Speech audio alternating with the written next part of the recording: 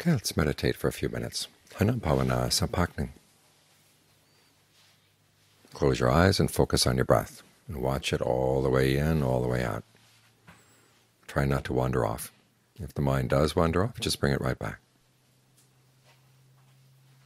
If it wanders off again, bring it back again. You have to show that you're in charge here. Because otherwise the mind just wanders as it will. You want the mind to settle down and have a place of its own. Because the mind is what's in charge. And if there's nobody in charge of the mind, if your mindfulness and alertness are not in charge of your mind, then who knows what it's going to do, what kind of orders it's going to give. So you have to be in charge of what's in charge, to make sure that it shapes your life in the direction you want it to go. If you live without mindfulness, without alertness, you just do things in line with whatever urges come up. They come up from who knows where. And there's nothing to guarantee that whatever comes up in your mind is skillful. There's a lot of unskillful stuff that comes up. We tend to complain about other people's unskillful behavior. But that doesn't harm us nearly as much as our own. So this is what we have to watch out for. I mean, the worst someone else can do is kill you, but what you can do is you can kill your goodness, which is even worse. Because the goodness is the one thing you have that you can carry on to the next life. So when you make sure that your goodness always stays in good shape, and this is your responsibility. Today we're commemorating the passing of Ajahn Suwat. It was 12 years ago. Now, in the Thai calendar, 12 years is a cycle, so it's one cycle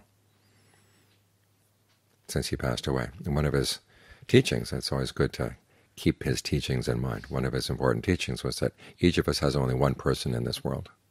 In other words, we have one person for which we're really responsible, and that's ourselves. We may have children, we may have relatives, other people we work with, and we try to be responsible for them to some extent, but ultimately they're the ones who are making the choices, whether they're going to follow your example or not, whether they're going to do what you tell them to or not. But the first thing you've got to do is you've got to set a good example for yourself, and you've got to tell yourself what to do in the right way, so that you actually have an effect on your thoughts and your words and your deeds.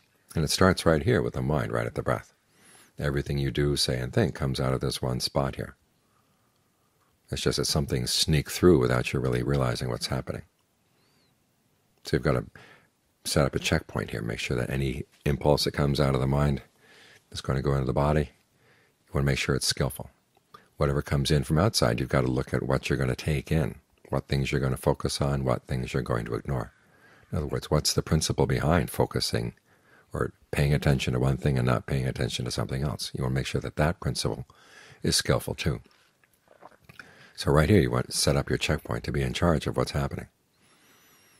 When the people at the checkpoint are alert all the time, then things are going to be peaceful.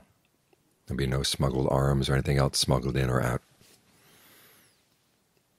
This way your life inside, at the very least, is at peace, and you're not creating any unnecessary disturbances outside either. What other people do, there comes a point where we have to say that's their business. If there's something you can prevent that's unskillful, you do your best to prevent it. But there comes a point when you realize that you can't control the whole world.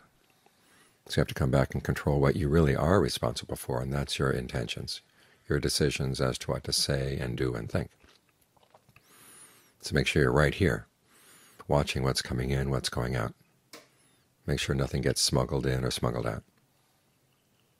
And that way you're taking responsible for the area where you are most responsible and where you can do the most good.